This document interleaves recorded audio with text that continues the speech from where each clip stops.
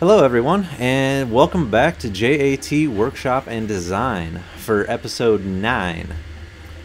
Today we are going to be looking at the Fysetcs Voron 0.2 R1 Pro Kit, the newly released one from Fysetcs with some new upgrades in this. But primarily I'm going to be upgrading this one, making it my Voron. We're going to be adding in some nice little things, and we'll go through that after the unboxing here. They've upgraded quite a bit of stuff in this kit, some of which I will not be utilizing at the end of the build, but neat little features that'll be good to see. Alright, so stuff you see on top here is a few of the add-ons that I have decided to do on top of the original kit, and then as well as the color combination here that I have chosen. So for the main ASA components, I have chosen Polymaker Polylight ASA for all of my accent colors. It is going to be a pop green. Give it some nice little pop and color to the build. For the main dark components, I have chosen just the Creality ABS Black for a lot of the stuff in the printer, stuff that won't be seen, just functional, etc. And then down on the skirting and stuff, I have recently got this PLA multicolor filament Nebula purple. I can't remember the name, but I'll put it up here. It is actually a really cool, like, chrome chameleon look. So it is a transition from purple to blue, but it is actually a color shift. So no matter what your main look at it is blue, and then kind of off lighting it changes to purple. Really cool color. And this I'm going to use down on the skirting where there's not high temperature, and I will have a mix of this black and the green there all together in the skirting and make it all look super unique when I'm finished here. The other options I have chose for this build here is to do a 2.8-inch touchscreen instead of the standard clicker setup. I will be doing not the standard skirts, but I will be doing custom enlarged stealth skirting on this one. Gives it a real nice unique look, not too many of them out there. But this 2.8-inch screen should add a nice little adaptive feel and not feel so primitive with the old LCD style screen. Also, I have the ribbon cable that I will need to run this screen, as well as some RGB lighting, thermistors, so I can run a couple separate thermistors to know my chamber temperature and hot in temperatures. I will be running the Rapido 2.0 ultra high flow on this machine because I want to do some high-speed printing, etc. with this build, and this will allow me to check for heat creep as well as chamber temps more accurately. I've got some micro switches because I want to run a tap setup on this also. I may end up going a different route on this and just do manually bed leveling, but I got everything to do it just in case. Other thing I have here is the Fysetcs Sherpa Mini filament sensor. So this is not only a runout sensor, but this is also a flow sensor in case I want to change it to the ability to do somewhat of a multicolor and build an ERCF kit for this machine. I have also decided to opt for the Sherpa CNC extruder on this machine because I will be running the rapid burner hot end, which is based on the Dragon burner, just a little bit larger. It won't end up taking up any of my build plate, but I will also be printing the top hat 15 millimeters taller to allow for the height change up above without rubbing on the top panel. Also, I have gotten some heat inserts, the ones that won't be included in this kit for my upgrades. I'll have a link to all of this stuff down below if you guys want to check into it a little bit more yourself. This will be kind of a very long multi-part episode series. They won't all be released one after another. I will have other stuff in the meantime. And then the main Pro kit here. And we'll get to unboxing that here after I get some space cleared off, and we'll be right back. Alright, here we are. I got a little bit of space cleared out, and we'll get to opening this up. And again, this is the Pro 1.1 kit. And this Pro 1.1 kit, they have just released in, they say, March of 2024. So it was a whole different kit than what most of the other people have out there. Not a whole lot of differences, just some minor updates and nice features to make this thing a little bit easier to put together. It comes well packaged. I got it in less than a week, basically, a few days. I did purchase this on the AliExpress anniversary sale and was able to get it for a low price of $298 shipped. Extremely great deal. Directly from Fysetcs website, it is $480, so getting it on that sale was absolutely fantastic. It means all of this stuff comes out of my own pocket, and I am not sponsored. They did not send this to me for free. All of these opinions are mine, unbiased, etc. So, first impressions of the packaging here, it is extremely well packaged, it's extremely well boxed, and it showed up in very good condition. So in here, when you open it first up, some stuff you're not going to want to lose, but it is available online. The wiring diagram, and of course some Fysetcs stickers. None of them I will likely be using on this machine at all. I'm not much of a sticker person. So as we get in here on the very first layer, we do have all of the acrylic panels for the machine.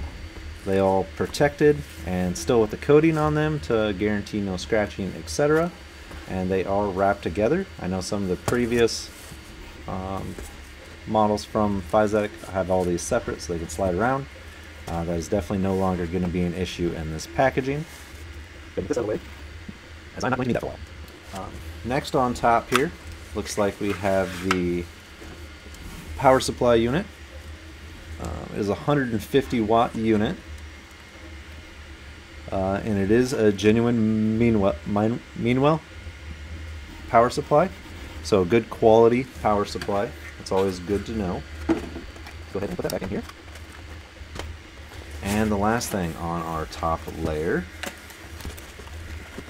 appears to be the CNC bed.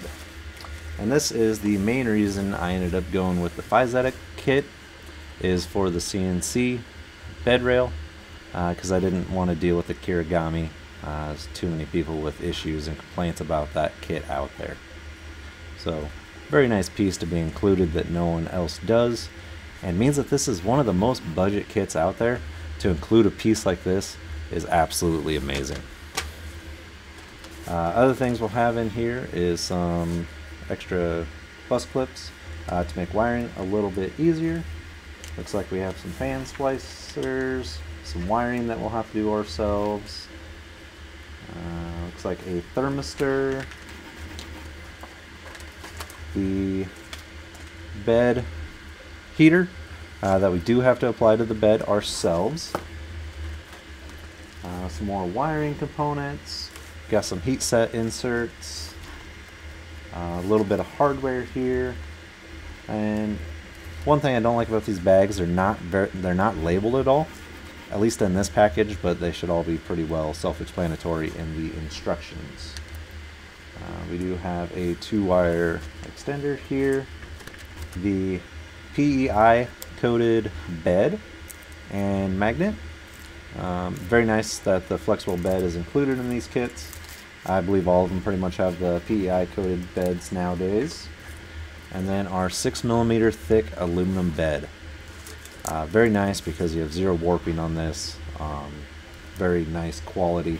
The finish on it looks great. Should make it very easy to use as far as applying everything and getting our first layers down in the future.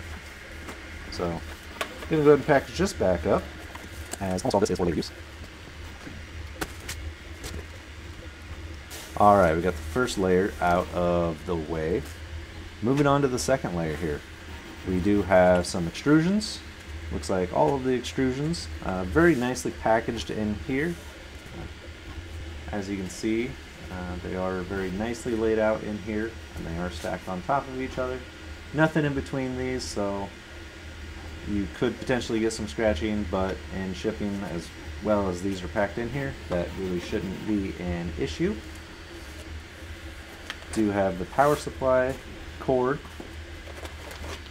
and then they do include some flush cut snips. Very nice to be included, always need these things. And actually looks like some nice ball and Allen keys, so pretty handy to have if you don't have that stuff around. I do use the Wura Allens, so likely won't be using those. Plenty of zip ties. The new PTFE tubes, they have upgraded these from the 2mm inside to the 2.5mm inside now for less issues that people have experienced with it being tight or not allowing enough, having too much friction, so this should reduce that friction quite a bit. And we do have a LAN cable for the initial setup on this, without having to try to get Wi-Fi to work, basically.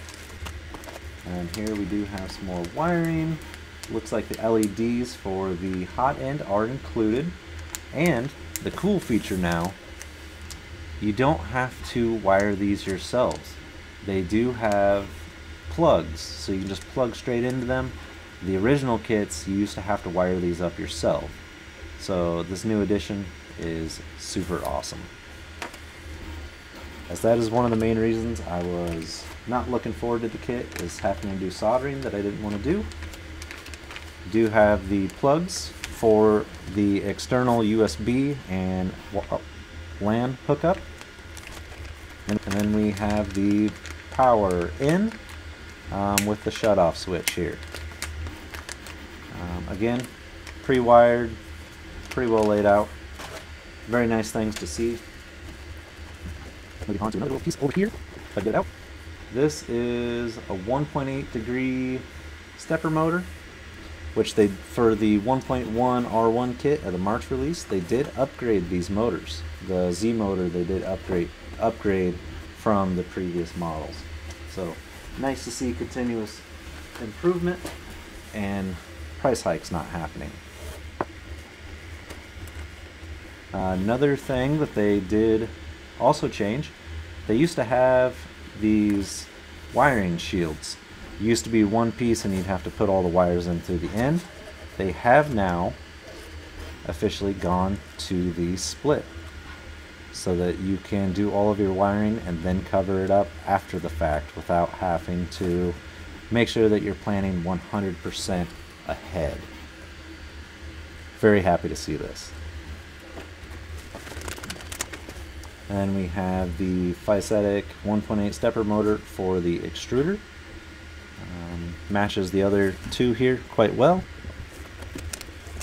Some of the stuff is extremely hard to get at. Then we have the Z-axis stepper motor. This is the main one that they upgraded to a higher quality stepper motor, and it is also a 1.8 degree. And it is extremely straight. Not missing anything else there.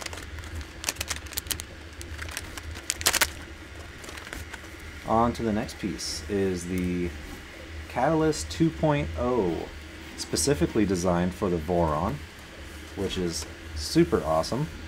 This was 100% designed for the Voron, so they have the not ribbon, but the umbilical cord plug on the top. It does have CAN bus. It does have a touchscreen out port here. All the drivers here are pre-installed, but it is not looking like there is heat sinks on them. I have seen some people get heat sinks on them, some people not.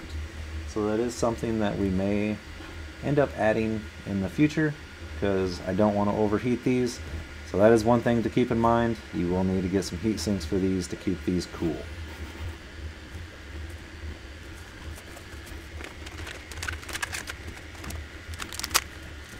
Next thing we got in here is the screen that would originally come with it. Again, I won't be using this, but we'll pull it out and show it to you here anyway. This is the factory screen with the turn knob.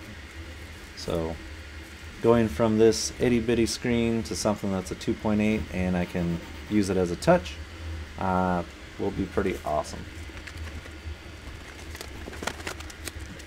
The next board that we have in here is the extruder board for the umbilical and power, etc.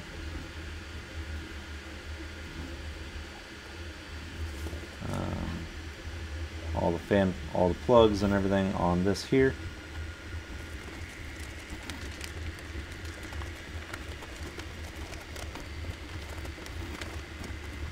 One last thing I want to mention on this.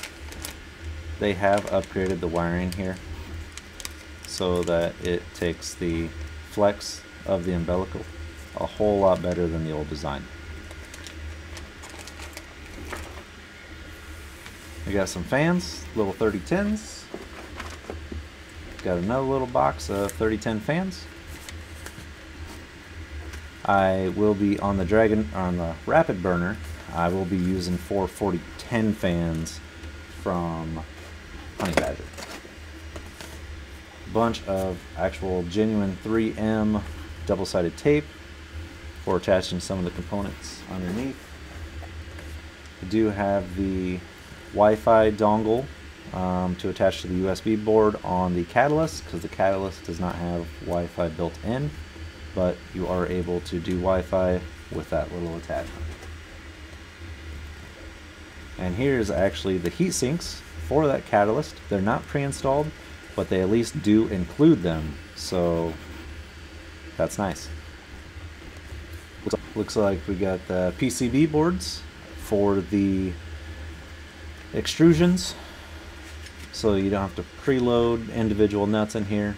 These are spaced out exactly as needed, as well as bearings and the Sherpa extruder drive gears.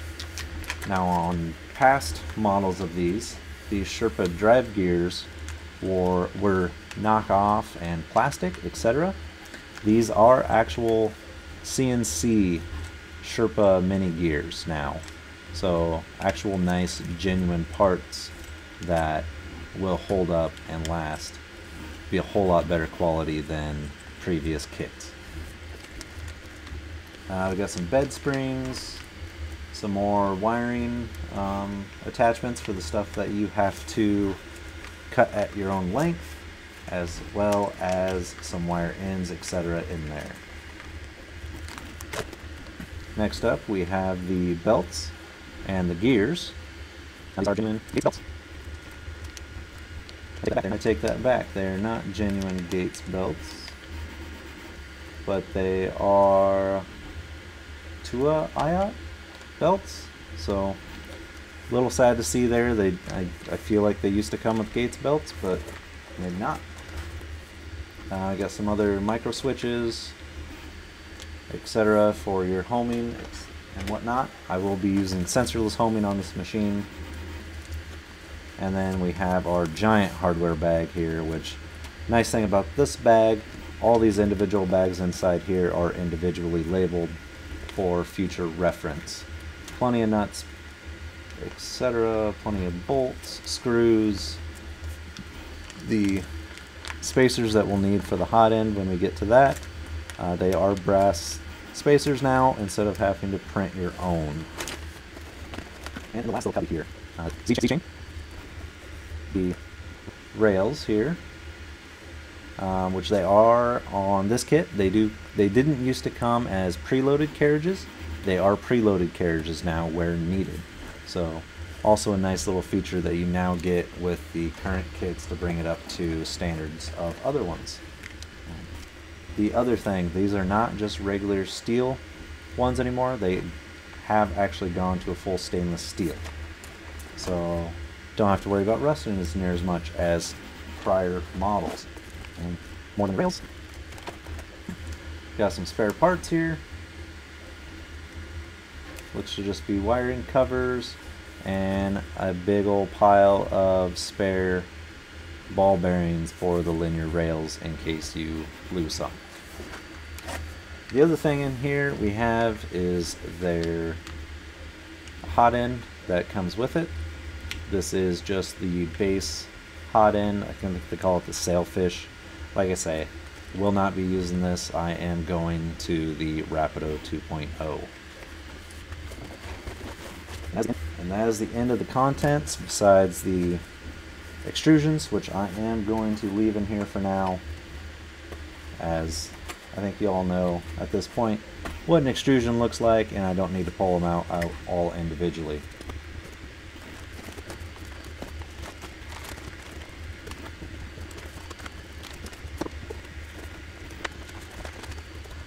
Alright, so that was pretty much the unboxing of this Fysetcs kit. Like I say, it is the new one for March of 2024.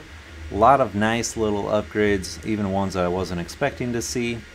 And I did actually purchase this before they changed their website, and it did show up as this brand new kit. So it is very nice to see they're not just shipping old kits out, clearing out their old stock. They are actually rolling in all of their new stock already, so you don't have to worry about anything like that.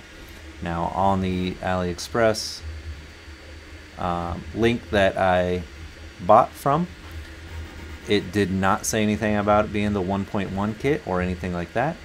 So it is very nice to see that even ones that aren't labeled as that are coming in as that now.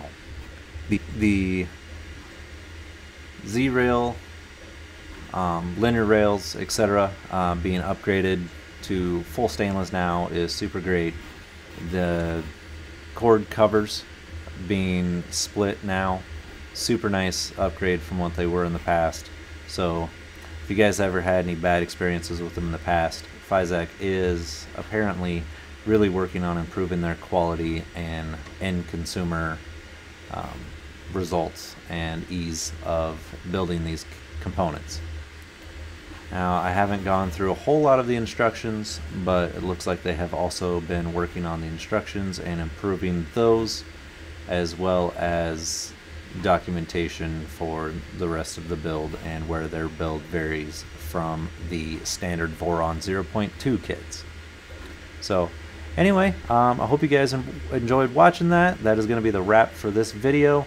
Just more of an intro, show you what's coming up soon, and I'm going to get to printing some of these parts and pieces. The next video in this part series will be the start of the assembly, etc. So thanks for sticking around. Feel free to watch the next video that YouTube thinks you will enjoy next. And over here, please click that subscribe if you want to see the build process of my new Voron 0.2. Thanks for watching today, guys, and have a great day.